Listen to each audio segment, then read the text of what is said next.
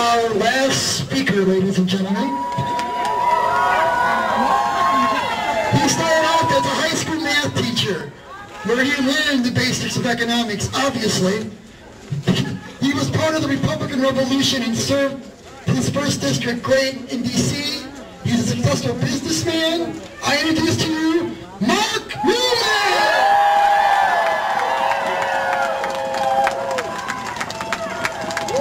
Well, you still got any energy left out there? Let's try it. Walker! Walker! Walker! Walker! Walker! Poor guys on the other side didn't know what they were meant. You guys have been out here for 2.5 hours. You're standing here and still full of energy. It's awesome.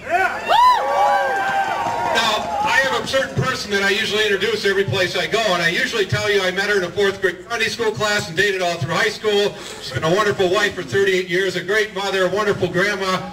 Today, I'd like to introduce her in a different way. Scott Walker's greatest supporter in the state of Wisconsin, my beautiful wife, Sue.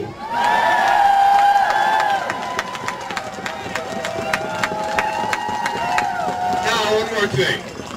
You all know I'm running for the United States Senate. That Senate race is very important. It's very important. It could determine whether that Senate gets more liberal or turns this country back around, and that's very important. But we've got something even more important than that to do in the state of Wisconsin. That's re-elect Governor Scott Walker. Scott Walker is my governor. Scott Walker is your governor. Scott Walker is our governor, and I just want you to know something. I stand with Scott Walker.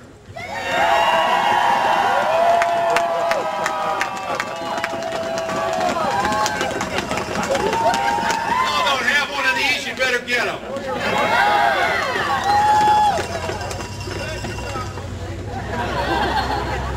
Go, Mark! Yeah.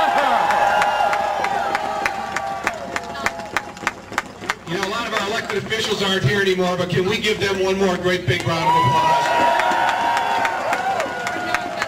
Rebecca Crayfish, the Assembly, the Senate, those guys have done a great job to preserve the great state of Wisconsin. I want to tell you just a little story. This week, my company, you all know I'm in the private sector, and that our company's announced we're opening a new division. That division's going to create 200 Wisconsin jobs. And I want to be very clear about this. When we sit in our boardrooms and make decisions where we're going to invest the capital necessary to create 200 Wisconsin jobs, we invested it here because we have a pro-business, pro-creating governor, Scott Walker. I can't think of a better story to tell you, folks, in terms of our great confidence in Scott Walker and what he's doing for this state and what his team's doing. You know, Scott Walker demonstrated that they can balance our budget without raising taxes, and he got this recall as a result. Folks, I believe this recall is a waste of time, money, and resources that could better be spent somewhere else. But I also believe that they got the recall, they did it, and now it's our job to stand up to them and let them know anything they can do, we can do better. You know, if there's any doubt, folks, if there's any doubt about what's going on, I want you to think about who they're putting up to run against Scott Walker. Kathleen Falk? Is it possible she's as liberal as Tammy Baldwin? Tim Cullen? Jim Doyle recreate back to tax and spend. I ask you once again, are we show them that anything they can do, we can do better? Folks, America's in trouble. I don't think there's any doubt that the debt, the $15 trillion of debt that they've run up, $5 trillion in the last 4 years from Barack Obama by himself, has got America in a very serious situation. It is about time that we end the job-killing Obamacare. It's about time that we pass a balanced budget amendment to our Constitution. And speaking of the Constitution, it's about time that our federal government starts adhering to the principles of our founding fathers in the Constitution of the United States of America. You know, I look at this group and I just don't think those guys know what they were doing. Somebody once said about another situation in American history that they've awakened a sleeping giant. So I think they've awoke a sleeping giant here in the state of Wisconsin. Yeah. Everybody in this nation is watching Wisconsin. The heart and soul of this great nation is dependent upon what we do here.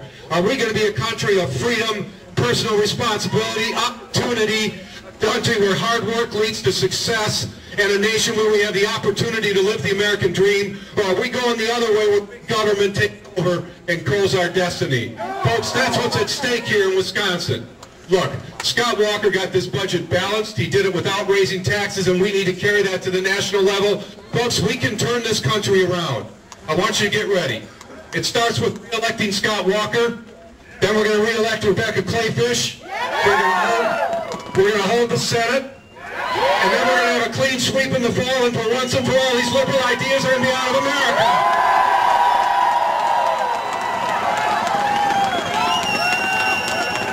I want to help you understand something that the other side doesn't get. Early this summer, Sue and I made a decision we would get into this race for the United States Senate.